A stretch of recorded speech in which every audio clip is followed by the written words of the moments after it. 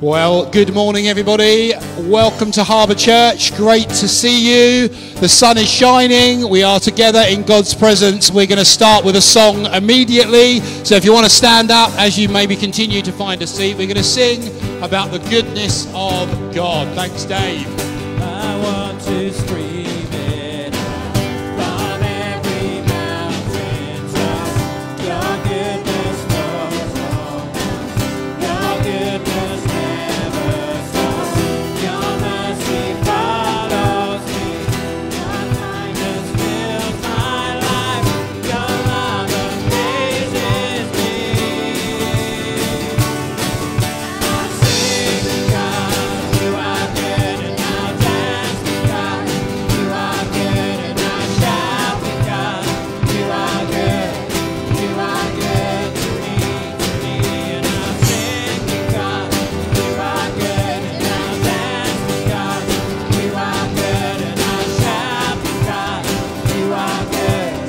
You are good to me, you're good.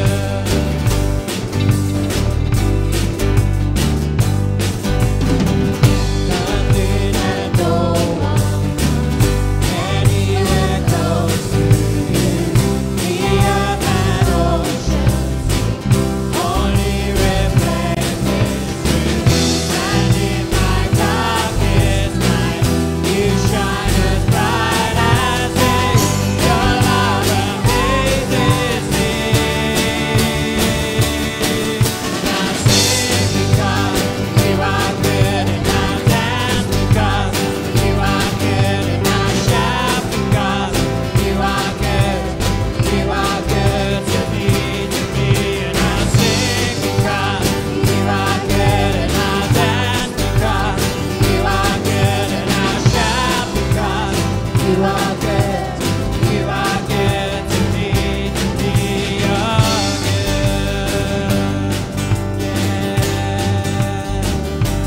Yes, you're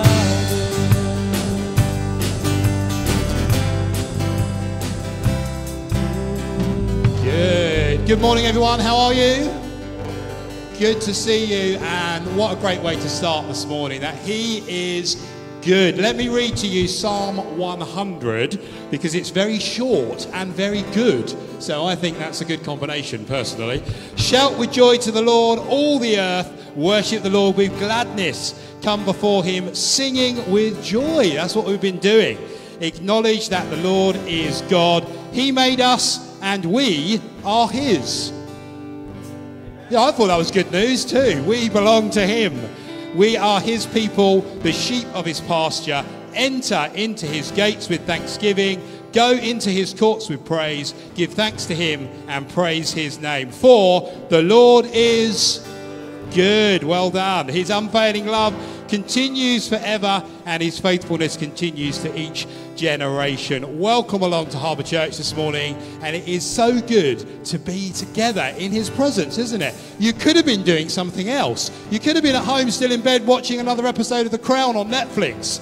You could have been peeling the vegetables, but you're not. You're here, and I don't know what your motivation was for being here, but whatever it was, you're here, and you're with a whole load of other people who are also here because they wanted to be here. And maybe you're thinking, I'm not even sure if I wanted to be here. Well, you're here anyway, and we're together in God's presence. So let's sing some great songs of worship together. Later on, Sarah's going to be our preacher, and we're really looking forward to that. And it's just going to be a really, really brilliant morning together. So whether or not you thought you were going to be here, whether you didn't know you were going to be here, you are here. So let's praise God together. Let's raise the roof, which is quite high above us, really, isn't it? Don't look too much though, you might see some cobwebs. And we are going to be praising God together this morning because it's great to be here. Let's pray. Lord, we thank you that you are good. Lord, thank you that many things we can say are good in our lives, but actually, do you know what? Only you are truly good. And we thank you that we have gathered together with one another in your presence to sing to you, to hear about you, to be challenged, to be inspired. And Lord, we pray that by the power of your Holy Spirit, you would be here amongst us just for the next moments that we are together here. We thank you that you are good. Thanks, Dave. With a cry of praise, my heart will proclaim. You are good. You are good. In the sun or rain, my life celebrates. You are good. You are good. With a cry of praise, my heart will proclaim. You are good. You are good. In the sun or rain, my life celebrates. You are good.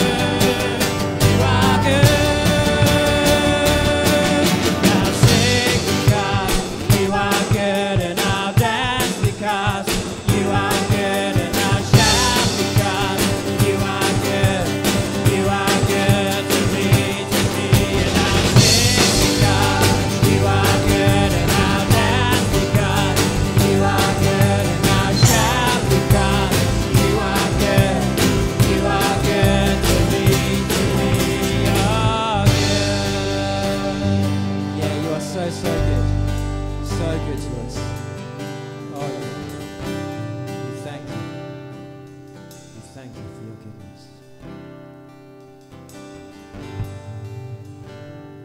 Let our praise be your welcome. Let our songs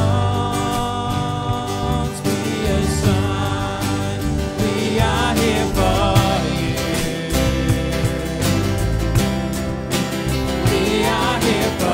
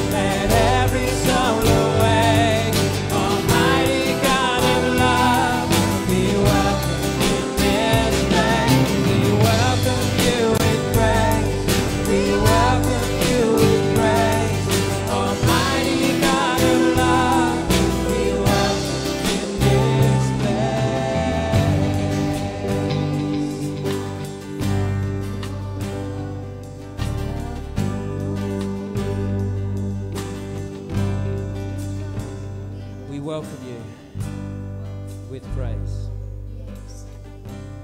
We welcome you with praise.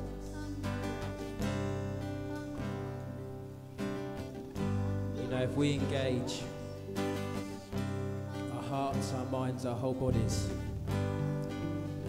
and truly say, we welcome you. We welcome you, Heavenly Father. We welcome you, Lord Jesus. Oh, we welcome you, Holy Spirit. We welcome you here today, and we welcome you with praise, with open hearts. Those are the most powerful words we can almost say this morning. You are welcome here. You are welcome here. We recognize that you're here already, but how powerful it is when we embrace it and we welcome you and we say, come.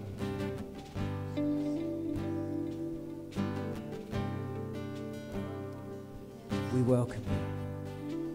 You know, we've sung it together. Maybe just spend a moment now. Just you and God just saying, I welcome you here. I welcome you here this morning.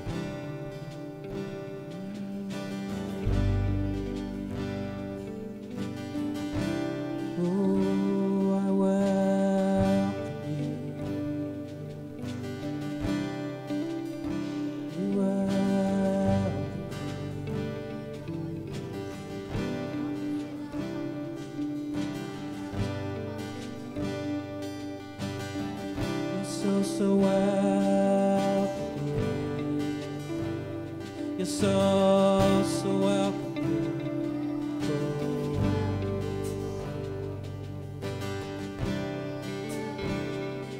Let our praise be your welcome. Let our songs be a sign. We are here for you. We are here for you, we're here for you. Let your breath come from heaven, fill our hearts with your light. We are here for you, we're here for you. We are here for you. Hearts are open. To you our hearts are open, nothing here is hidden.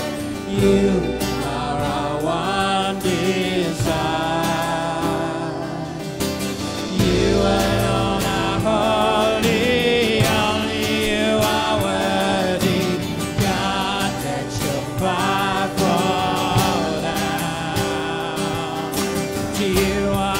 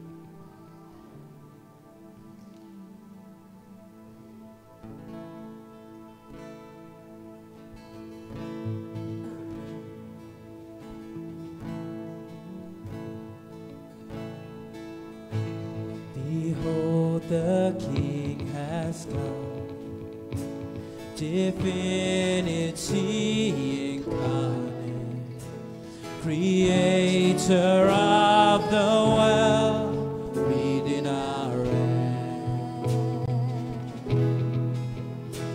Behold, the light has come, the dark cannot contain, the Savior of the world is finally here. Behold the King.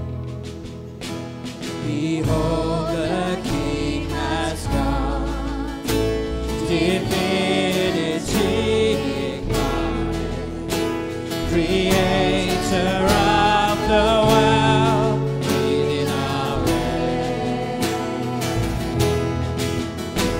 Behold, what light has come, the dark cannot contain, the Savior of the world is finally here. Oh, come, let us adore Him.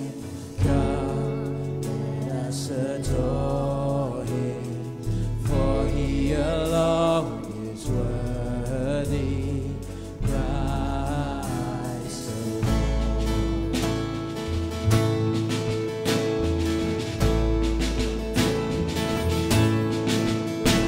Behold the Father's love, beyond all comprehension.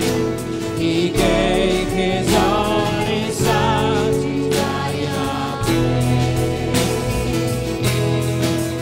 Go and see the empty tomb. He's not there, for He is risen. Every heart prepare Him room. Jesus Christ, the King of heaven. Oh, come, let us adore Him.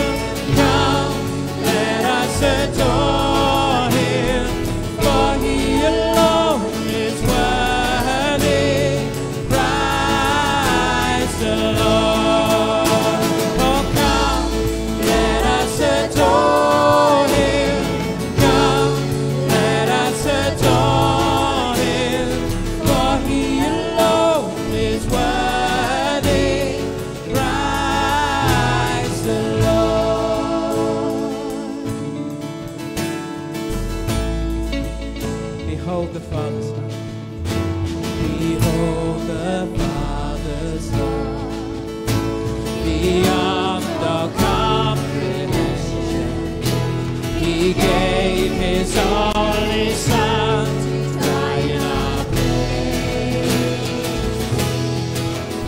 Go and see the empty tomb. He's not there, for He is risen. Every heart prepare Him room. Jesus Christ, the King of heaven. Oh, come, let us adore Him. Come,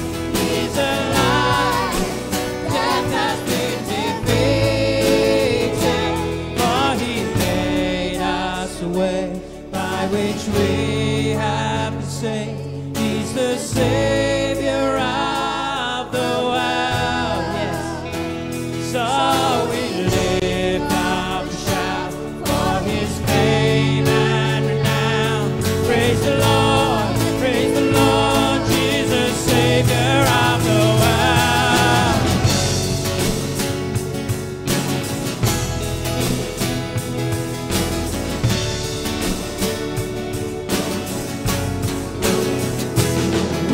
Spread the word of His soon return to reclaim the world for His glory. Let the church now sing of this coming King, crowned with majesty, our Redeemer. And He reigns, ruler of the heavens.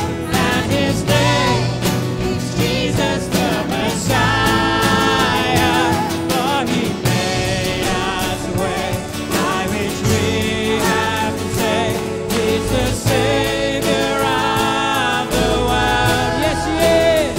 So we lift up a shout for His fame and renown. Praise the Lord, Jesus, Savior of the world.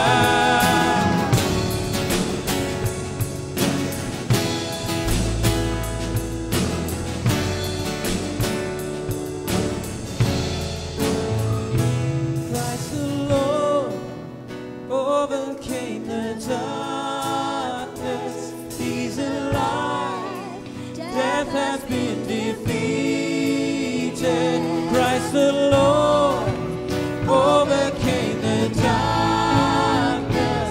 He's alive. Death has been defeated. And He reigns, ruler of the heavens. And His name is Jesus the Messiah. And He reigns, ruler of the heavens. And His name is Jesus the Messiah. For He made us a way by which we have been saved. He's the Savior of the world. So we lift up a shout for His fame and renown. Praise the Lord, Jesus, Savior of the world. We're going to continue to sing that song. Is that on? Yeah, I think it is. Yeah, we're going to continue to sing that in just a moment, but Sue's just going to come and share something with us. I've learned over the years to make sure I listen to Sue. Tim thinks the same, but for different reasons, you know. But this lady hears from God, so let's hear what she's got to say to us. Thank you.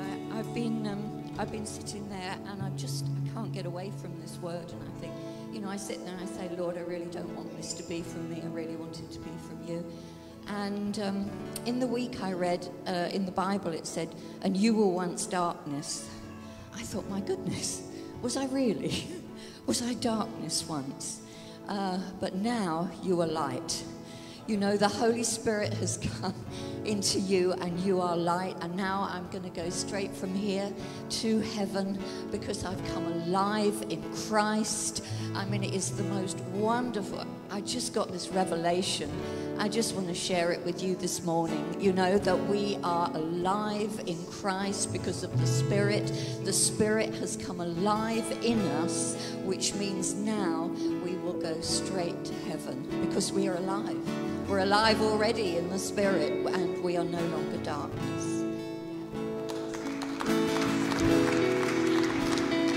Christ the Lord overcame the darkness. He's alive. Death has been defeated. Christ the Lord overcame the darkness. He's alive. Death has been defeated, and He reigns, ruler of the heavens.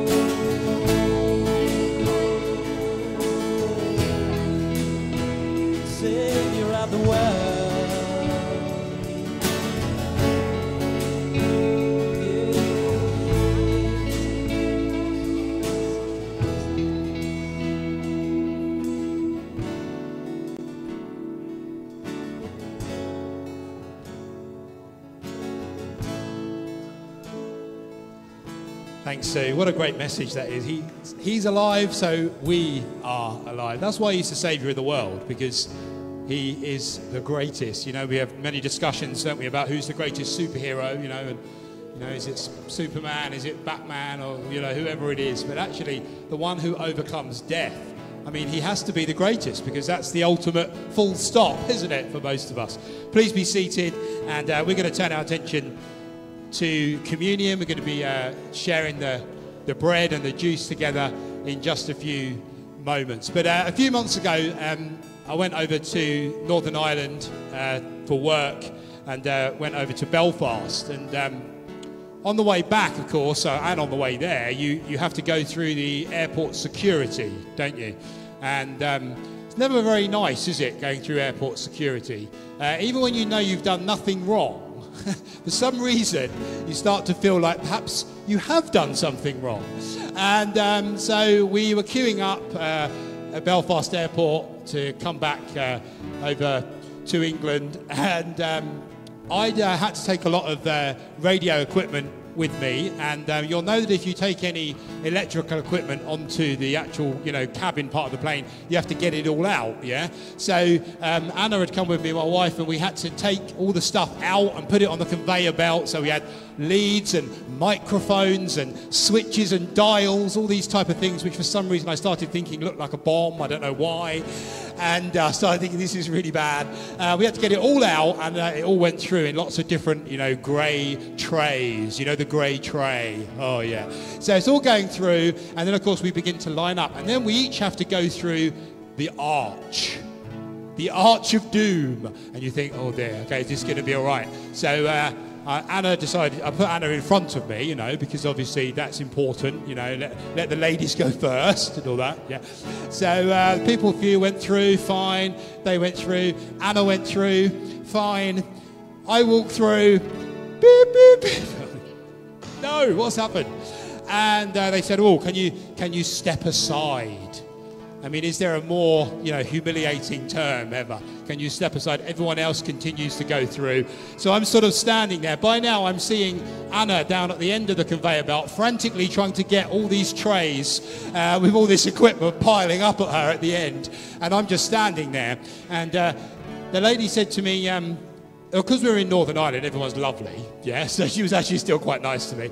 And she said, I don't really know what's happening. You know, have you got some kind of, like, medical belt on or something? And I said, yeah, I have, because I'm waiting for a hernia operation, which is coming quite soon, actually, thankfully. But and I said, oh, yeah, I have. And I suddenly thought to myself, of all the airports to be wearing something strapped to me, probably Belfast is not really the one. So I'm standing there and I think this is really not good. And she said, well, we need to just check. So can you walk through this other thing? So I walked through it and it all started going off again. And they had to go and get somebody. And then somebody came back again and had to explain what happened. They said, would you be able to take it off? And I said, what, here? And they said, yeah. And I said, no, I wouldn't be able to do that here. No, for obvious reasons, which I won't go into. They said, okay, well, in which case, we'll just have to swab you here then. Thinking, what? So they got this little swabbing thing, and I had to stand whilst everyone looked at me, who was still going through without setting anything off, of course. And then there's a person swabbing me like this while I stood. It was a very, very embarrassing experience. Anyway, needless to say, obviously they eventually let me go all the way through. And we were fine, and we got on the plane. But not an experience I'd like to remember, really, and not one I'd like to repeat. But sometimes we think that as we approach God, that's what he's doing. That he's set up some kind of archway which he's going to try and catch us out with. And you know what? It's far from the truth. You know, earlier I said maybe you didn't even know you were coming today, and here you are. Maybe one of the reasons you didn't want to come is because you thought, well, if I go, I'm going to be caught out. You know, I've done X, Y, and Z this week, and I'll walk through those doors over there, and it's going to go, woo, woo, woo, woo. And God's going to be pointing his finger down at me, and then everyone's going to be looking, and it's going to be really, really embarrassing. And I'm going to be full of shame. But actually, the opposite is so true. Because of what Jesus has done for us, he's taken away all of that. not because of anything that we have done, but because of everything that he has done. The Apostle Paul in Ephesians says this in Ephesians 2. Once you were dead because of your disobedience and your many sins. You used to live in sin, just like the rest of the world, obeying the devil, the commander of the powers of the unseen world. All of us used to live that way, following the passionate desires and inclinations of our sinful nature. And by our very nature, we were subject to God's anger, just like everyone else. And that's what we kind of think of when we think, oh, we're going to set off the thing and God's going to catch us out. But then this is what it says in verse 4. But God is so rich in mercy, and he loved us so much that even though we were dead because of our sins, he gave us life when he raised us with Christ from the dead. So he made us alive. And so yes, my sin and your sin, the things that we've done this week, the things that we've done this morning, would indeed set off the divine woo woo woo. But actually Jesus has stepped in for us and said, no, don't worry about that. I've got it covered. I've got it sorted. We don't need to feel that shame. Maybe we feel a little bit of guilt for the things that we've done wrong, and that's correct, because now as we come to the table we can ask for forgiveness and we can say sorry. But we don't need to feel shame when we feel bad about actually who we are. We just need to feel bad about the things that we've done because they're not right. We've upset people, we've perhaps damaged ourselves. But the shame part, no, that's dealt with. And then the forgiveness part is also dealt with. As we come to the table today, isn't that just so amazing? We don't need to avoid God anymore. Perhaps you're watching online this morning and you didn't come because you thought, do you know what? Actually, I'd rather not be there because of what's happened this week. Let's not be like that. Let's come before God this morning and receive that forgiveness, and that shame can be lifted from us. That is what it is all about. So we're going to carry on singing. We're going to share communion together. If you'd like to come and help me, that would be great. We're going to just have some people stationed at the front today, and you can come forward and receive the bread and the juice. If you don't want to come forward, then get someone else to do it for you, and they can bring it back to your chair where you're sitting. But if some people could just come up now and help me with that, just have a couple of people over here and a couple of people over here, that would be great, just to help us serve. And just stand at the front. And you know what? We're going to be experiencing God's forgiveness, that shame being lifted from us, not because of anything we've done, but because of everything that God has done for us already. Isn't that just so amazing? Just maybe a couple more people can just come up and help us on this side over here, just so we don't have to wander all over the place. That'd be great. Thank you. And we're going to sing, and we're going to receive God's forgiveness this morning. Isn't that just so amazing? Thanks, Dave.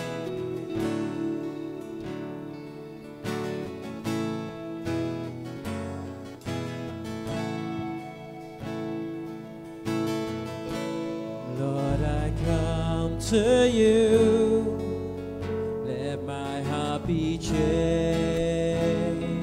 renewed, flowing from the grace that I found in you.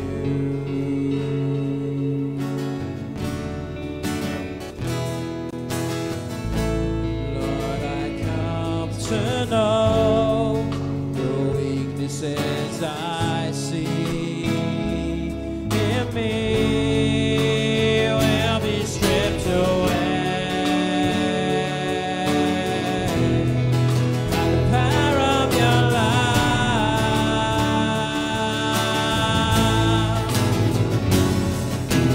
Oh, with those that your love surrounds me.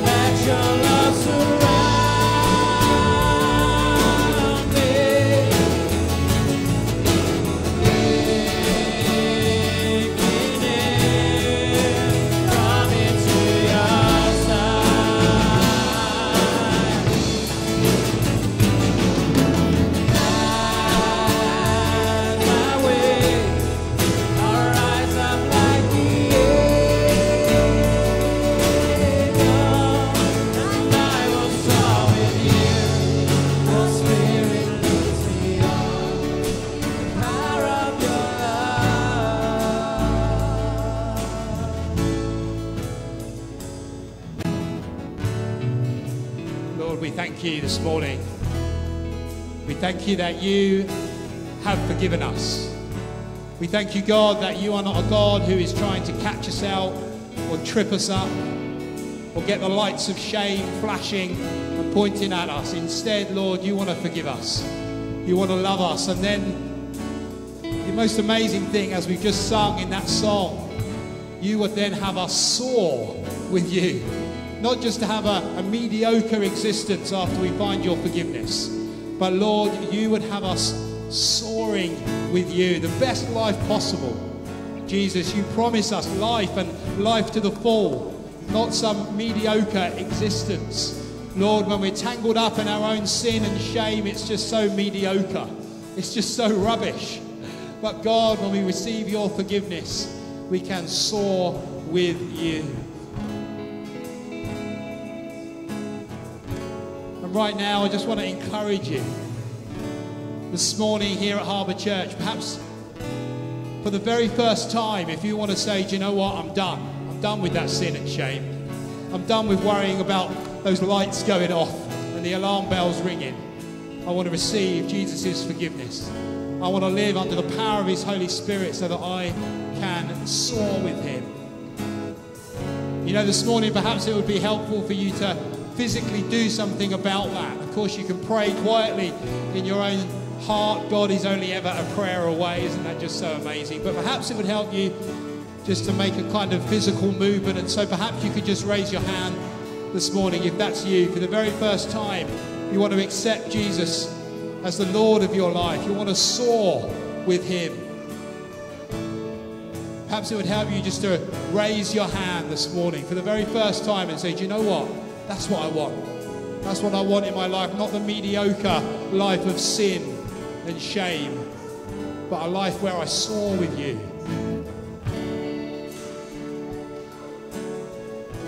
And perhaps you're like me, where you want to put up your hand this morning because you want to say, God, I'm sorry. I'm sorry for the things I've messed up this week. I'm sorry for this morning. I'm sorry for the last hour. God. And maybe you want to lift your hand with mine this morning and say, God, I'm sorry. Thank you for your forgiveness daily. Thank you for your forgiveness hourly, that we can experience life and life to the full. So if you want to raise your hand with me, then please do. And let's receive that forgiveness from the Holy Spirit. The shame can go in our life. Thank you, Jesus, for your forgiveness. Thank you for your clean start, your clean slate. What an amazing thing to discover once again, or for the very first time today, that you want us to soar with you. Lord, we thank you. We thank you. Dave, can we sing that bit of the song again, please? Thank you.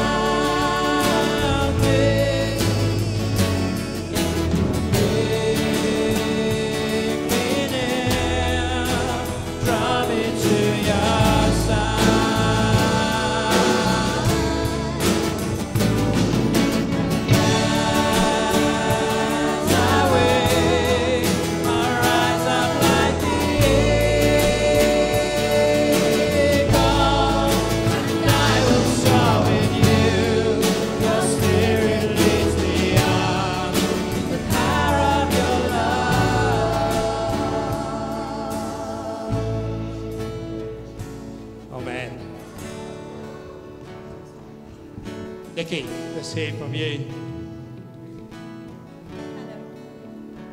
Hello. Okay. Hi. I really just wanted to share something that happened in our family 2 weeks ago. It's actually Andy's dad. So those of you that know, he's quite poorly. He's got mesothelioma, so asbestos cancer in his lungs. He's had it for a while, but he was doing better. And then 2 Sundays ago, we got a call basically from Andy's mum saying he's really unwell. He's refusing medical attention, but we think he's got an infection. He's had a high temperature for 4 days. He's refusing to go to the doctors. It was Sunday night. Can you please come down because we don't know what to do? So he went down. They called the ambulance. The paramedics got there about 9 o'clock. They said, you've got sepsis. You need to come into hospital. You've already got cancer. You've got sepsis. His dad said, no, I want to go to bed. I just want to go to bed. I want this pain to stop. No, I'm not going in. They said, if you don't go in, you will be dead by the morning. And he said, no, I don't want to go in. 2 hours of the paramedics trying to get him in. They can't force someone in. Andy trying to get his dad in. Everyone begging him to go into that ambulance because if he didn't, he would be there in the morning. But I think he was so poorly, he just wanted to go to bed. Andy came back home at midnight. I'm sorry. And we just thought, if he's alive in the morning, he probably won't be alive for much longer. And we both just sat up and prayed, and we'd never prayed together, because those of you that know, Andy isn't a Christian. But we just prayed, and it was just like, please don't let the last time Andy sees his dad be trying to drag him into an ambulance poorly. Anyway, Andy was starting his new job the next day. So we were like, we're just going to have to try and sleep. We're both praying. I think we both went to sleep praying. I don't remember the time I went to sleep. Anyway, woke up in the morning and Andy had a text from his mum. She said, David woke up at 2:30 in the morning. He woke up and he said, I need to go to hospital. So they called the paramedics, and the paramedic on call was Aidan Fudge, who was my cousin. And he noticed the name come up because obviously Andy's got his dad's name and he'd been at our wedding and he thought, I know that man, I know that house, I'm going. And Andy's dad was still obviously really didn't want to go to hospital, but he was in so much pain. And Aidan said, you're part of my family, I'm Nikki's cousin. And obviously immediately the whole family calmed down, took him to hospital. He was pumped full of everything, he was on all the machines for 2 days, pumped full of everything. He's alive.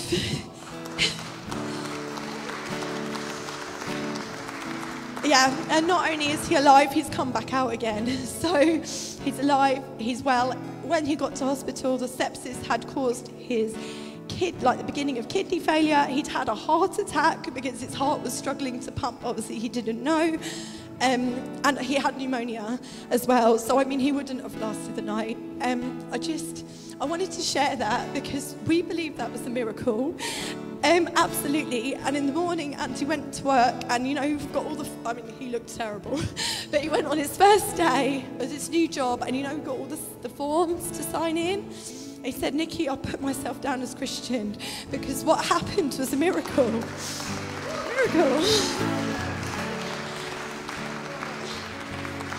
So I wanted to say thank you because I know that lots of you have been praying for him for a long time. And I just wanted to say thank you. Thank you.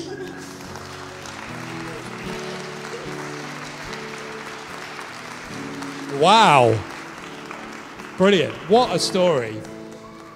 That is so good. I don't think I've ever heard of someone becoming a Christian by filling in a form. That is amazing. That is so good. What a story.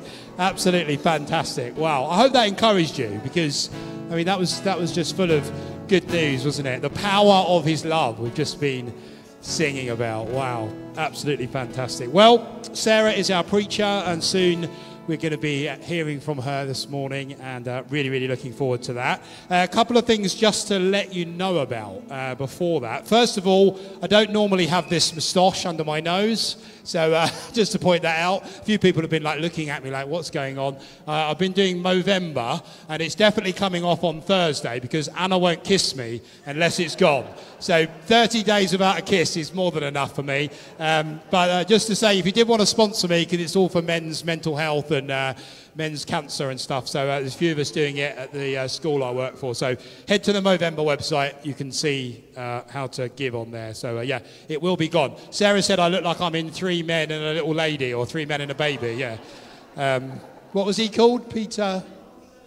Yeah, that's him. Yeah. Just a couple of things to let you know about. We've got a birthday in the house. Oh, yes. Bonnie is 2. How is Bonnie 2? Because I thought she'd just been born, and then I had a shock. Jack also thought she'd just been born, but no, look, here she come in. Bonnie, are you going to come to the front? Yes, Bonnie, come to the front. Look at that. Look at that. Woohoo! Let's look at something much more cute than my moustache. Look at that. 2 years old, you got cars. Glad to see that. Excellent. We're going to sing Happy Birthday. Is that all right, Dave? Take it away. Happy birthday to you. Happy birthday to you.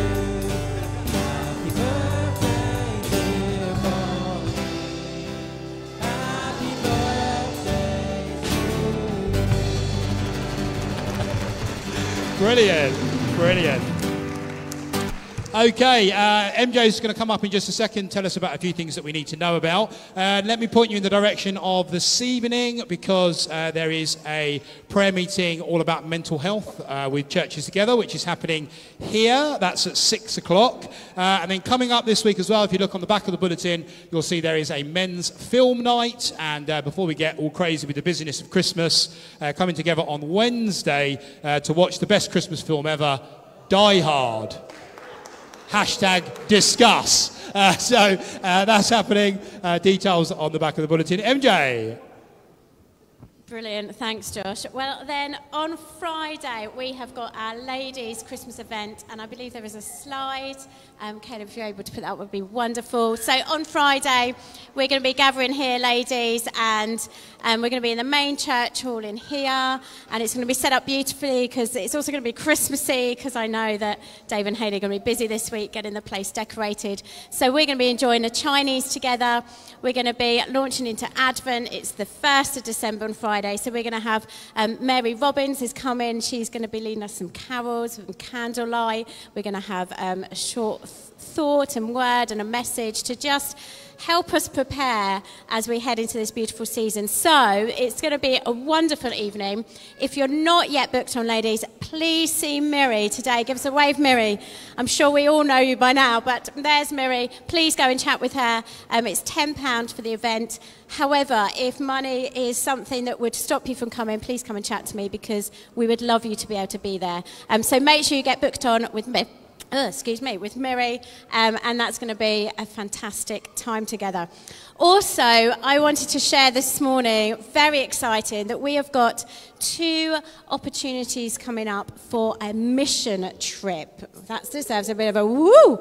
Very excited. So, firstly, finally, we have got a date with Dave Truss in Romania for another trip to Romania, which is very exciting. So we are looking at February 2025. So not February in a few months. That would be a little bit crazy. Don't think we'd quite manage that.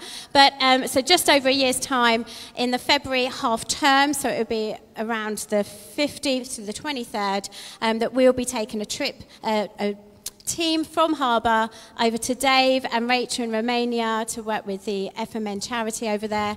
At the moment, we haven't got many other details other than the date. We're still working out how big that team will be and what it will look like. But this is a trip that we want to say is open to everyone, whether you want to come as a family, whether you want to come as an individual, as couples. So this is open to anyone within the church. We at some point will arrange a time to meet with anyone interested, but we just want to sow that seed this morning and say, take some time, pray and see if that's what God is wanting you to do and to be a part of.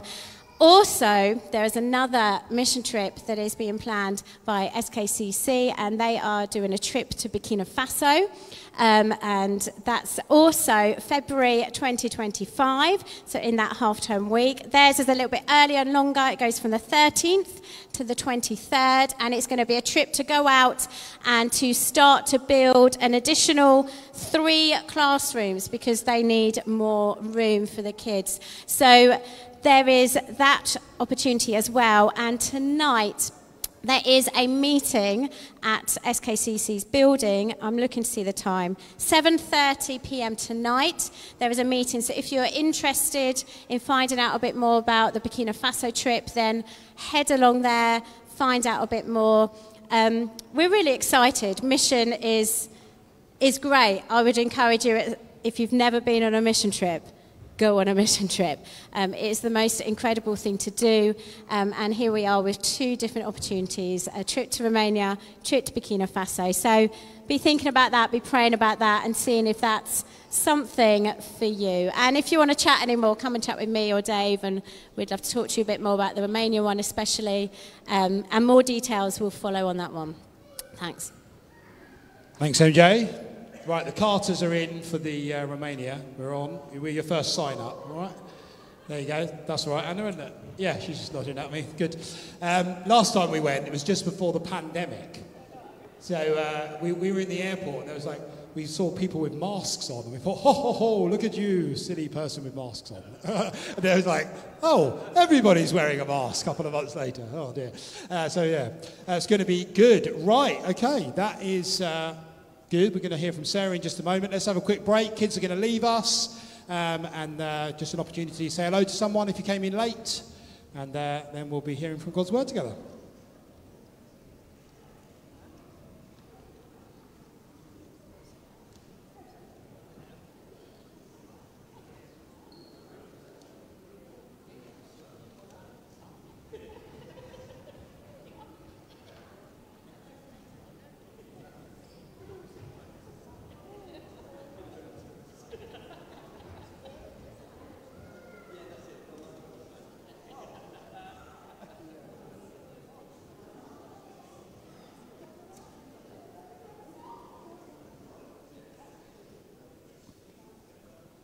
Brilliant. Well, it's really good to hand over to Sarah, who is our preacher.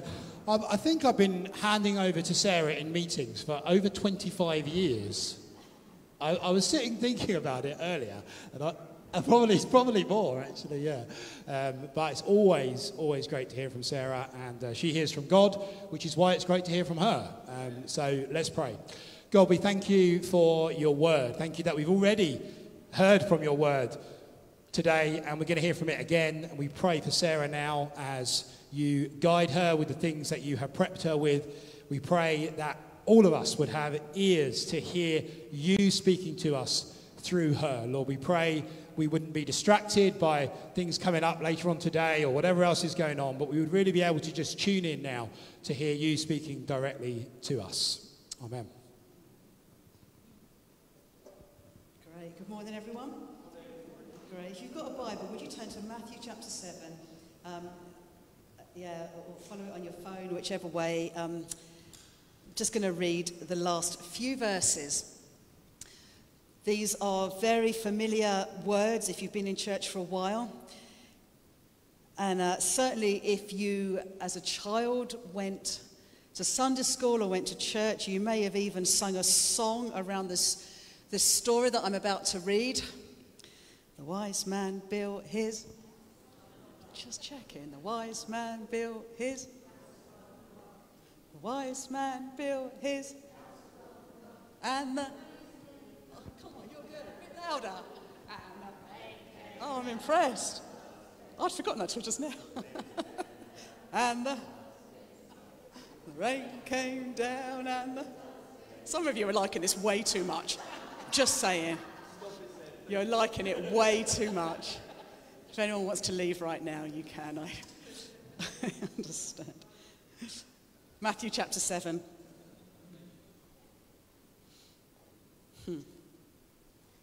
Lord Jesus, thank you for the songs that some of us grew up with, but may we feel the impact of your words more than a little ditty that remains in our head. Amen. If it's just a little ditty tune, we've missed the whole point. So may the Lord Jesus help us this morning. Matthew chapter 7 and verse 20. Oh, do you know, I so need glasses. Is it 24? I think it's 24. Oh, man, that is bad. I'm really looking at that going, I can't see it. I need a large print Bible because I don't really want to wear glasses. Jesus has just preached the most phenomenal sermon. Did you know he's the best teacher ever? I'm gonna go slow today. I don't have a lot to say, but I want some stuff just to really land. You will not find a better teacher in all the world, in all of history, than the Lord Jesus Christ. Yeah. Come on, some of you, just respond to me. Maybe it's been a while since you've just said, Jesus, I acknowledge you as my teacher. Jesus has just taught this incredible sermon. We call it the Sermon on the Mount. He's on a mountain, and you'd do well to look at it regularly. You'd do well to read these chapters. You know, you want to know who Jesus is? Read his words. And right at the end of this incredible teaching where crowds have flocked to him, he says this. If you want to, you can read it aloud with me if that helps you to retain it. He says, anyone who listens to my teaching and follows it is wise. Like a person who builds a house on solid rock. Though the rain comes in torrents and the floodwaters rise and the winds beat against that house, he's describing an almighty storm. It won't collapse because it's built on bedrock. But anyone who hears my teaching and doesn't obey it is foolish. Like a person who builds a house on sand. When the rains and the floods come and the winds beat against that house, it will collapse with a mighty crash. When Jesus had finished saying these things, the crowds were amazed at his teaching, for he taught with real authority, quite unlike the teachers of religious law. We have in this little story, you know, Jesus told so many stories. Here's another one. Jesus is basically finishing his sermon by saying, if you do what I say, you're wise. If you don't, you're foolish. Jesus didn't mince his words, did he? Like, I wonder how you would respond today if I looked to you in the eye and just said to you, you're a fool if you don't do what Jesus says. But that is what Jesus says. Does he not? That's what he says. But that's not the kind of language we feel comfortable with today. But Jesus literally says, if you do what I say, you're wise. If you don't, you're a fool. Just let that land a little bit. Jesus is saying this for a reason. And so then what he does what he's best at doing, which is telling stories, because he wants everyone to get this. So he just says, you're wise like a... So this didn't actually happen, in case you didn't know that. I know the song feels very real, but it didn't actually happen. It's a story that Jesus is telling. And he's just trying to illustrate the point. And he says, if you listen to what I say and do it, it's not just hearing. You can sit in church your whole life and hear the word of God, but if you don't do it, if you don't act on it, if you don't live according to it, and really that's all I want to be talking about this morning in the few minutes I've got. Are we living according to the word of God? And Jesus says, if you live according to my words, you're wise. Like a man, like a person who built their house on a rock, on a good, strong foundation. If you don't, if you hear my words, if you sit in church every week, if you can quote every word of this book, if you know it from cover to cover, if you have even studied it, but you do not live it, you do not act on it, it is not a part of your life, you're not doing what it says. Jesus at another time says, I'll know if you really are my followers because you will obey what I say. I wonder how many of us give assent to being a follower of Jesus. Yes, I'm a Christian, but we don't obey what the word says. And we wonder why then, when the storms hit, we go crashing down. Jesus gives us the answer here. It's not rocket science. He says, will you obey what I say? That rhymes, doesn't it? Do you want to say that? Will you obey what I say? I'm already off my notes. I don't know if you noticed that some people didn't like what Jesus said, did they? I haven't recorded it, I haven't read it as part of this, but people didn't like what he said, and so they began to leave him. It's the same today, is it not? People today are still leaving churches because they don't like what he says. People today are choosing to walk away from Jesus because they don't like what he says. The message has not changed. I find it fascinating that Jesus let them go. I wonder if too many preachers and church leaders, and I'm talking directly to myself now, chase after people when Jesus would say, let them go. They have a choice. They can either follow or not follow. They can either obey or disobey. It's not my job as a preacher to chase you if you don't want to obey. I'm really off my notes now. Jesus didn't chase people. He said, are you with me or not? Jesus' teaching was harsh. It wasn't easy. We live in a day and age today where the teaching of Jesus is difficult. It's controversial. It doesn't fit the culture of the world that we live in right now. But Jesus says, will you not just hear my words? Will you obey them? If you obey them, you are like a wise person. If you don't, Jesus says you're foolish. He doesn't mince his words. I just noticed as I've been looking at this story this week that this story describes two builders, two foundations, two outcomes. There's two of everything. Two, but there's one storm. Two builders, two different foundations, two outcomes. This whole parable is a comparison. It's a comparison. Here's one, here's the other. Here's one, here's the other. Here's one, here's the other. The one thing that is the same is the storm. One storm. And as I began to just mull on that, I just realized this, that the real issue at hand in this little story that Jesus is telling us wasn't the storm. The real issue at hand is the foundation. The real issue at hand is the choices of the builders. The outcome wasn't the result of the storm, it was a result of the foundation. And too often, we blame the storm. The storms in our life, the things that happen. I don't know what you're in right now, but the reality is, if you want to take any comfort from Jesus' words, it's this: storms will come. I've sat in too many sermons as a teenager where I was almost led to believe that if I follow Jesus, there won't be any storms. That is not what Jesus said. He never said, come to me and it'll be easy. In fact, he said the opposite. I've been rereading just this week, just in my own personal, I'd like to say devotions. They feel more like wrestles, if I'm honest with you. I've been rereading Jesus' words when he says that the path of following Jesus is narrow. It's not a wide road. He says the wide road leads to destruction, and that's what most people are on. But actually the narrow path leads to life. And then Jesus says, and few find it. Do you know there are scriptures that I just boggle my brain? I don't understand them. But sometimes I wonder, after I've wrestled with them, if Jesus just says, Sarah, would you just respect them and obey them and come under them and understand the authority of Scripture? Because believe it or not, I'm not God. And I know you're pretty good, but you're not God either. And I wonder if our daily prayer needs to be, I'm not God, you are. And I surrender to your word. I surrender to you. It's one storm, and too many of us blame the storms. We think our circumstances and the way that, it's all come crashing down. It's the storm's fault. If that storm hadn't happened, I've said that in life, and I don't think I'm the only one here, right?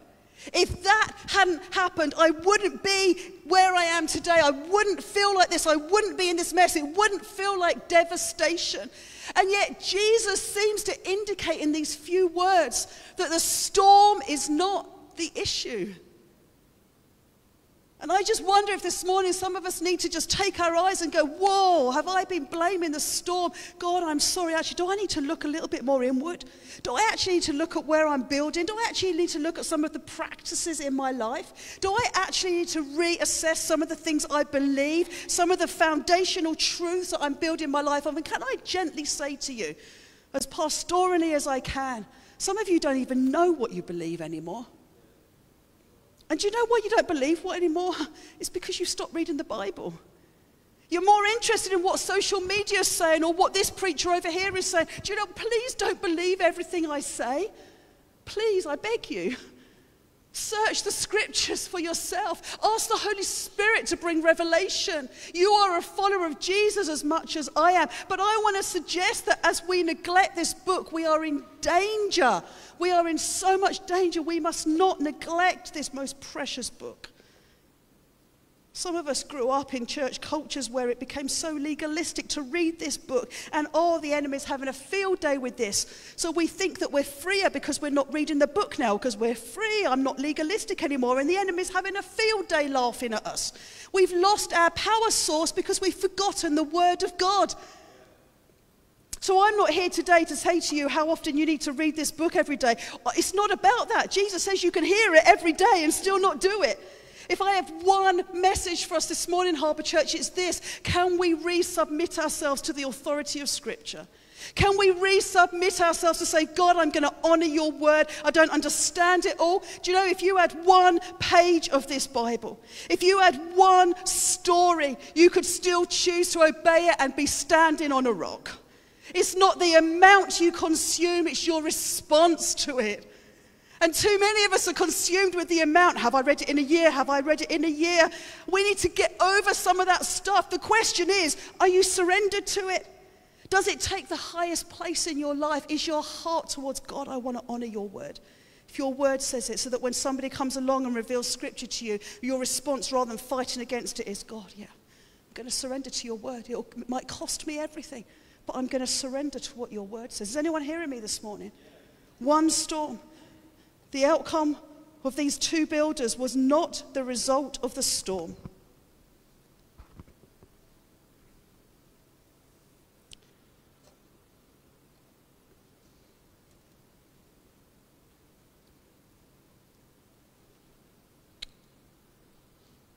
Jesus says this, whoever hears my words and obeys them, whoever practices what I say. I think the question that Jesus is really asking us is this: what are you building on? You building your life right now on the values of the world? Or are you building your life on the values of the kingdom of God? You say, Sarah, I don't know what they are. Stick around, church. Read this book. Let's discover them together. Read the Sermon on the Mount. That would be a good place to start. What are you building your life on? Are you building your life on the promises of this world or on the promises of God? I was thinking about this in the week. You know, the world will promise us a lot. I mean, you know, right now the Christmas ads are brilliant, aren't they, on the telly? And the world will promise you a lot. Live this way and this is how it will be. Everything will be wonderful. Watch a few Disney films. The world will promise you a lot. I want to build my life on the promises of God, not the promises of the world. Get a little bit more ouchy now. Are you building your life on yourself or on others? Or are you building your life on God? Because there is a difference. There is a difference. Am I living life according to Sarah and what Sarah thinks? Can I tell you something? My mind is busy. I have a busy mind. Anyone else? I have a busy mind. I have a busy heart. It's just the way I'm wired. Some of you aren't wired quite so much like that. I envy you. I'd like to have 5 minutes in your mind. I have a busy mind. I have a busy heart. I don't trust myself. Can you hear me this morning? If I live according to the values of Sarah, oh boy, like, I think I'm a pretty decent human being, but I don't trust myself. Is anyone hearing me this morning? I don't want to live according to self, the gospel according to Sarah Weber. I want to live the gospel according to Jesus Christ. So who's the foundation? How do I know that I'm building my life on God? I know it by knowing his word. I don't make it up as I go along. We live in a world right now that just says make it up as you go along. Respond to your feelings. It is not a gospel of feelings, it's a gospel of truth according to the word of the Lord. According to the word of the Lord. How can we know if we don't read it? Are we building a life on sin or are we building a life on holiness? The choice is ours. You want to know, read the Bible, read the Bible. Read the Bible. What does God say? I stood here the other week talking about the Samaritan woman, didn't I? Trying to reframe that story for us in our minds and understand that Jesus wasn't highlighting this lady's sin. But I want to tell you, and I said it on that Sunday, Jesus had no problem pointing out people's lifestyle that was not right at other times. pointed it out. He said, it's not right. Go and sin no more. Then come follow me. What are we building our life on? What's the foundation? Are we building our life on lies, or are we building our life on truth? Matthew, Mark, Luke, and John, and then we have Acts, which records the early church, and Acts is a great book. It's quite a fast-paced book to read, and an action book. It just describes the early church and all the missional activity that went on. And then we get to Romans and Corinthians and Philippians and Colossians, and what are all these books? The New Testament is full of pastoral letters. Pastoral letters to churches. Paul wrote most of them. Peter's epistles there. We've got James, he wrote one. And if you know the New Testament, you will know this. The New Testament is mainly pastoral letters. Letters that would be written. Oh, imagine getting one of these letters. And yet these letters, just like Jesus' teaching, they are constant encouragements for how we grow as Christians. Can I read you, well, I say can I, if you say no, I don't know what I'm going to do, because I'm going to do it, aren't I? Bear with. It's all on my phone. I just want to read you, in fact, I think I'm just going to read and try and not say too much. Do you believe me? Yeah, I heard that. I just want God's word to land on us. Pastoral letters where all the writers are literally saying to these Christians, know the word of God, be rooted in him. Paul says this in Colossians, just as you received Jesus Christ as your Lord, so now walk in him, rooted and built up in him, and established in the faith, just as you were taught, abounding in thanksgiving. Paul's saying, know this book, know the scriptures, know the word of the Lord. In 1 Peter 2 verse 2, he says this, like newborn infants, long for the pure spiritual milk, that by it you may grow up into salvation.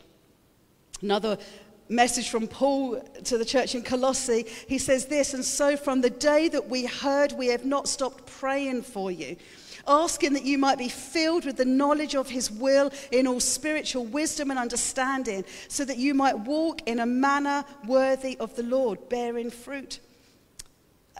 Paul says this to Timothy, until I come and visit you, devote yourself to the public reading of Scripture, to exhortation and to teaching. Don't neglect the gift that you have. Romans 12, do not be conformed to this world, but be transformed by the renewal of your mind. Do you know how that happens? It happens with the power of the Holy Spirit sitting under the truth of God's word and allowing it to transform us. All I'm doing today is reminding us of some of this basic stuff. Ephesians 4, Paul describes the church and the way it's made up. And he says this, he's talking about the gifts of the church that are given that we might be built up, that we might know more about God. He says that we might no longer be children tossed around by the waves. He's describing a storm again. If we know the truth, we won't be tossed around here, there, and everywhere, but we will remain firm. He goes on to say this, the waves, you won't be carried away by the waves and every wind of doctrine and human cunning, by the craftiness of deceitful schemes. In other words, he says, you'll stand strong on the truth. You won't be carried away by crazy teaching and thinking. Another verse in Colossians, be rooted and built up in him, established in the faith, just as you were taught. Are you hearing me this morning? I don't know if I should just give you a couple more. I've got so many here. Listen to this verse about the word of God. Hebrews 4, the word of God is living and active, sharper than any two-edged sword. It goes on. Some of these scriptures, you know them so well. The writers to the early church were saying, be devoted, get rooted, go deep in God's word, because it will hold you strong. A couple more things I want to say before I wrap up. A few weeks ago, we had a ladies' conference, and Lindsay Bruce from Scotland was here, and she brought a brilliant word. I'd like to make it available to us. I might see if I can do that. MJ, can you help me? Because I haven't prepared this. Just put a little bit of soil in that for me. But this is what she said, and it landed on me so deep. She said to us all on that day, she said, you don't need more faith. She said, too many of us are looking at our circumstances and saying, I need more faith. She said, you don't need more faith, you need more intentionality. And she began to talk. I should have prepared this earlier, but hey, it's all right, don't worry, that'll do. That'll do. She began to talk about, so here's a pot of soil.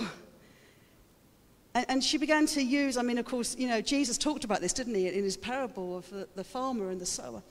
But she began to say this. She said, it's not more faith that you need, but we do need more intentionality. You see, if we want to grow as followers of Jesus, Kez, can you open that for me? We need to intentionally take seed. What is seed? It's the word of God, and we need to plant it. And I don't know about you, but I just wonder if some of us have forgotten some of this basic stuff. I wonder if some of us have just thought, oh, it'll just happen as if by magic. Thanks, Kez. As if by magic, I'll just grow as a Christian. It's not what the Bible says. The Bible says, take the seed and intentionally, don't you just love the mess I'm making here? Intentionally plant it. Bed it down. If I was organised enough, I'd have a watering can here. Water it. Some of you can see I'm a great gardener, can't you? You're loving it. It's brilliant. It's brilliant. Oh, thank you. Look at that. He's been helping me for 30 years now. So don't stop, Josh. Don't stop me. I need all the help I can get. Listen, it's just an illustration. Jesus used it, right? Take the seed. This. Where'd you plant it? Not out there, here. Intentionally plant it. Intentionally plant it in your life. Be intentional about it. It won't just happen. We need habits in our life that will help us grow. The book of Acts that I've just described, and it literally just tells the story of the church. Jesus has gone to heaven and his disciples are left. And in Acts chapter 2 and sort of 3 and 4, really, that first bit of the book, but Acts chapter 2 especially, we read about the Holy Spirit being poured out on the church. And then we read what I think is a wonderful description.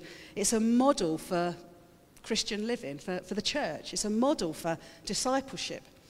And in Acts chapter 2, we see, I think, 3 things that I want to just nudge us with again today. 3 things for how this early community grew together. The first thing is this, is that they were together. The Bible says they met together in one place. At the end of Acts chapter 2, it talks about them meeting regularly. If you are to grow as a Christian, you're not going to do it on your own. We need one another. It's community. We do this together. These are all extra things that I could talk about. You've heard us say recently in the last few months, our faith was never meant to be individual. It's together. We learn in community. Do you know you read the Bible best in community? We learn together. We pray together in community. The second thing that we see in the book of Acts, Acts chapter 2, so they're together. Say that with me. Together. Second thing is that they had the Holy Spirit. We can't do any of this without the Holy Spirit. I want to suggest to you, don't even attempt to read the Bible without asking first, Holy Spirit, will you help me? Don't even attempt it. Because I don't know about you. Maybe you're a lot cleverer than me, but I don't understand it. Like, I have to go, Holy Spirit, help me. They were together. They had the power of the Holy Spirit. And the third thing that we see in Acts is that they devoted themselves. They devoted themselves to teaching, to prayer, to breaking bread, and to fellowship. And I want to tell you, Harbour Church, the model has not changed. And so with that in mind, I want to just share with you some practical things that we want to do as a church in the new year. Because I want to stir our hearts again to say, church, it's time to grow. It's time to be intentional about putting some seed in. And it's time to say, do you know what?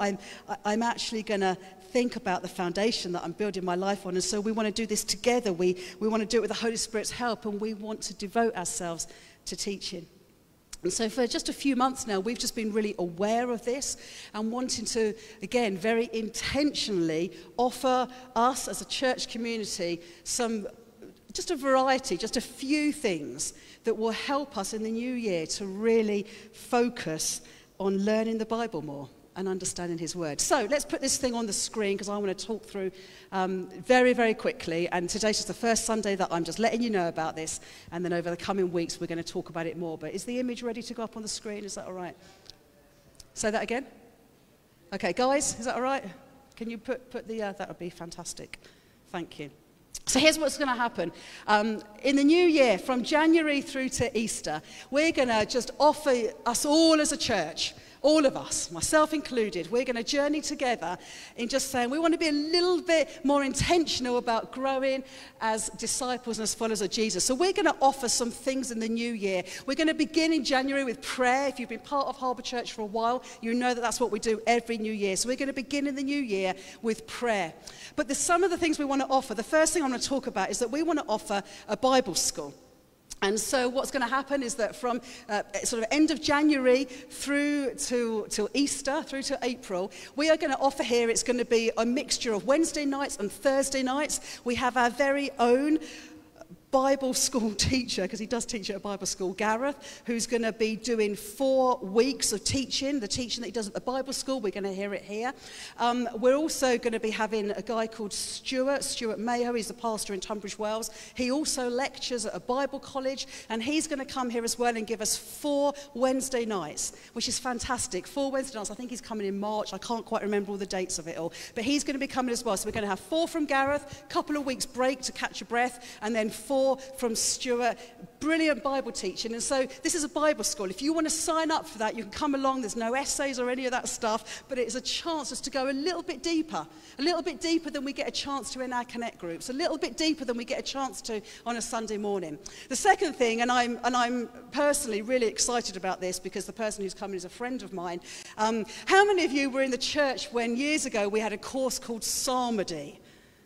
Any of you remember that? Some of you do, back in Harvey Street days.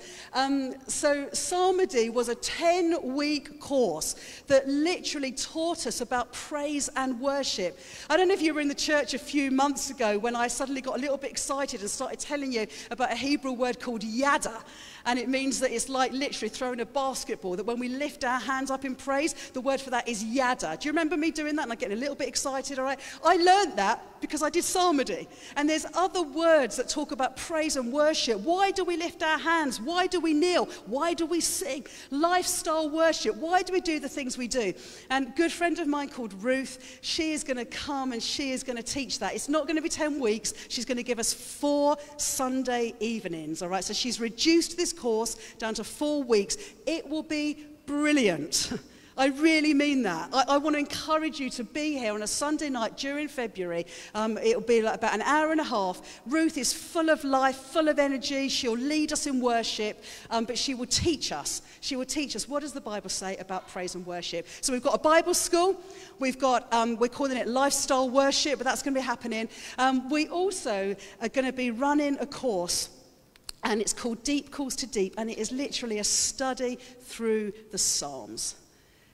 Beautiful, very devotional, reflective, allowing space for us to read and understand some of the Psalms, especially the Psalms of lament, the Psalms that actually draw us to God and help us understand some of the struggles and the pain and the suffering that we go through. The Bible wants to help us with that. And so we are hugely grateful that Dave Williams and Kathy's going to be helping him, that Dave is going to be running this course called Deep Calls to Deep. It's going to be on Tuesdays. He's going to run 2, one in the day, one in the evening. And so if you can't make an evening, you might want to come in the day. It's going to be fantastic. We've already had a taster session, and it was brilliant. Like, really brilliant. My problem is I want to do all of it, okay? And maybe I can. I don't know. But this is going to be running on Tuesday evenings, Deep Calls to Deep. And then the last thing, or is that all of it? That is all of it. I'm only going to throw this out. We might, if there's more sign up, but possibly put on a book club, a book group. Mary Jane's pretty keen to do that, where we literally just take a book and study it together. So that may happen, but we'll start with this first of all. So what's going to happen is over the coming weeks, there's going to be opportunity to sign up and to say, yeah, I really want to be a part of this. I really want to intentionally begin the year. You might be sitting there going, how am I going to do that? And my Connect group, I can't fit it all in. Between January and April, we're going to be pausing on the Connect group gatherings. Connect groups won't stop because they're primarily pastoral. So we will keep, Connect groups will still happen. You'll still be like pastorally in your Connect groups. Maybe your Connect groups will meet up for dinners or something like that. But we won't be meeting with a regular pattern of Connect group. That's going to stop to enable us as a whole church to do this. And do you know what I'm excited about? I'm excited about us getting to know some other people. Yeah, because some of us have been in the same Connect group forever. And actually, it's quite nice to be able to go, oh, I'd like to have a little chat with Candy every now and again, or I'd like to sit with Doreen and go through something, or, you know, Aaron, maybe I'd like, no, I'm joking. I'm totally joking. I'd love to sit with you. Should we do the Bible school together? Let's do the Bible school together. So it just gives us opportunity to grow as a church. Dave, could you come up? Is that okay? I'd like us to return to the song that we were just singing. Lord, I come to you, because the second verse, if we can just sing this one, says, Lord, renew my mind. Lord, renew my mind. And just as the musicians just start to play, I want to read a few verses. I'd like you to close your eyes, actually. Because my prayer is that we just fall in love with God's word. We want his word more than anything. And I just want to read you some verses that speak about a love for God's word. So just close your eyes. Just listen to these words as I read them. Allow them to stir your own spirit. Isaiah says this, the grass withers, the flower fades, but the word of our God will stand forever. Psalm 19. We read this, the law of the Lord is perfect, reviving the soul. The testimony of the Lord is sure, making wise the simple. More words in the psalm. Just listen to these beautiful, poetical words. Your eternal word, O Lord, stands firm in heaven. Your faithfulness extends to every generation. Your regulations remain true to this day, for everything serves your plans. If your instructions hadn't sustained me with joy, I would have died in my misery. I will never forget your commandments, for by them you give me life. Oh, how I love your instructions. I think about them all day long. Your commands make me wiser than my enemies, for they are my constant guide. How sweet your words taste to me. They are sweeter than honey. Your commandments give me understanding. Your word is a lamp to guide my feet and is a light for my path. I've promised it once and I'll promise it again. I will obey your righteous regulations. Your laws are my treasure. They are my heart's delight. Would you do me a favor? If you've got a physical Bible, would you just hold it? Maybe you are already. If it's on your phone, just do that. Oh, Holy Spirit, would you just right now just say, Holy Spirit, I want to fall in love with this book. I want to fall in love. If it's on your phone, just hold your phone. It's okay. Just say, Holy Spirit, as we step into a new year soon, you know, as of next week, it's all going to be Christmassy. We're going to be launching into Advent. This feels like the last Sunday where we're kind of not doing all Christmassy stuff, for us to begin to prepare our minds for January, New Year. And I wonder if we can make a determination. The psalmist, I just read it, said, I promised it once and I'll promise it again.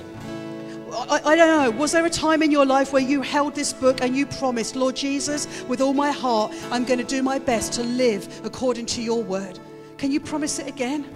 Can you take hold of this book and say, I promised it once, Jesus, I'm going to promise it again. I'm going to promise it again. Just keep holding the book. Say, Jesus, I want to love your word. Your laws are my treasure. They are my heart's delight. Your laws are wonderful. No wonder I obey them. Your word gives light so even the simple can understand. Oh, how I long with expectation for your commands. Come and teach me what to do. Guide my steps by your word. Jesus, Jesus. The instructions of the Lord are perfect. Why don't you just say that word with me? Perfect. Reviving the soul. They're more desirable than gold, even the finest gold. Jesus said these words, they're recorded in Luke. He said, my mother and my brothers are those who hear the word of God and do it. May we be people, Harbour Church, who hear the word of God and do it. Jesus went on to say these words. He talked about seed falling on good soil. And he said, if you hear and accept God's word, you will produce a harvest of 30, 60, or even 100 times what has been planted. You know, as I've just fumbly planted a little seed in this and made a right bodge job of it, but you got the point. I want to be someone who plants the seed of God in my life and sees a harvest. Do you? Plant the seed and let's see a harvest. Your word, O Lord, is a lamp to my feet and a light to my path. Let's just remain seated as we just sing as a prayer. Lord, renew my mind. Just keep holding your Bible. Just, Lord, renew my mind. Renew my mind. Renew my mind, God. Don't conform to the pattern of this world, but be transformed by the renewing of your mind. Then you will know what is good and pleasing to the Lord. I want to be a follower of Jesus that lives according to God's way. God, as we enter into a new year, may we be intentional in planting seed in our lives again. Help us, God, to do this. Lord, renew my mind. Lord, unveil my eyes. Let me see your face. Let me see you face to face the knowledge of your love as you live in me. God, renew our minds. Renew our minds, God. Lord, renew my mind As your will unfolds. as you will unfold my life in living every day. By the power of your love. Hold me close. Hold me close. Let your love surround me.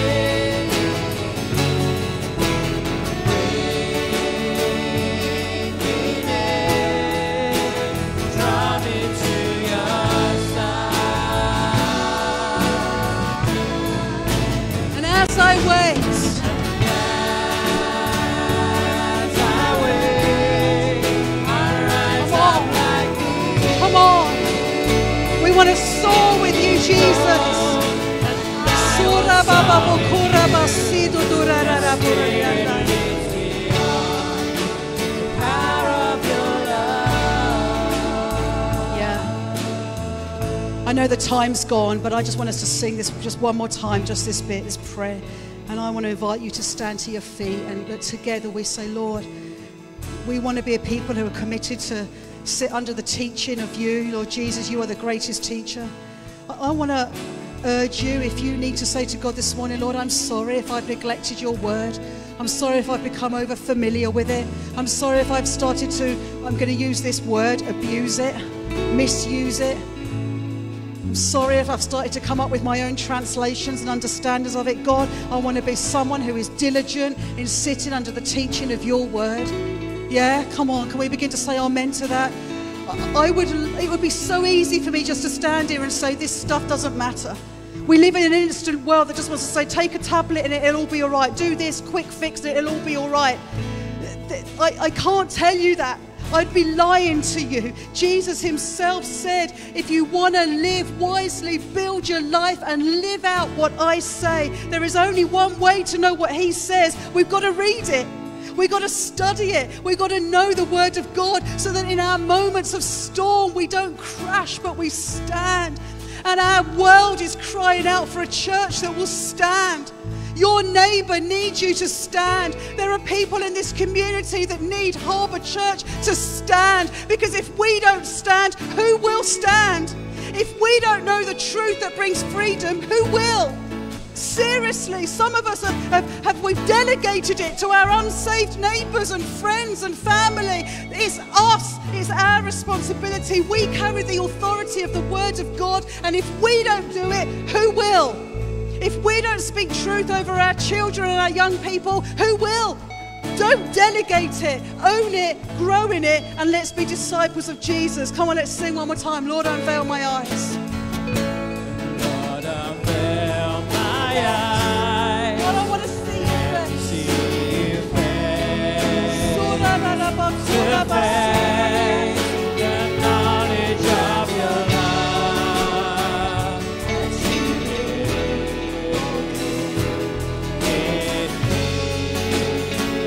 Lord, renew my mind. Renew my mind. Lord, renew my mind as your will unfolds in my life, in living every day. By the power of your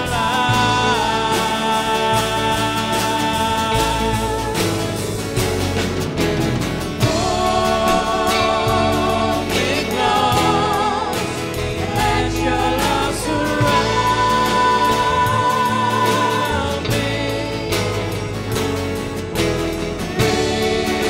Bring me near, draw me to your side.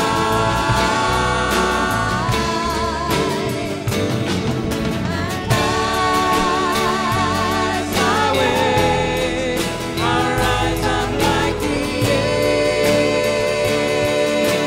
eagle, and I will soar with you. Your spirit leads me on in the power of your love.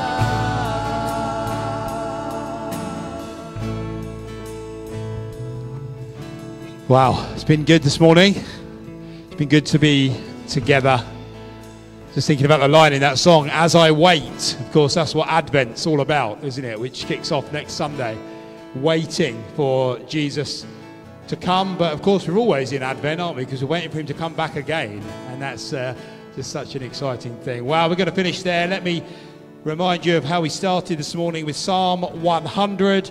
Quite easy to remember Psalm 100. You know, Sarah's been encouraging us to go and read the Bible. If you can't remember something, Psalm 100, you won't forget that, will you? 5 verses. Here's the 5th one as we finish and head to tea and coffee and catching up with one another. For the Lord is good. His unfailing love continues forever, and his faithfulness continues to each generation. Amen. Amen. Have a great week, everyone. Take care.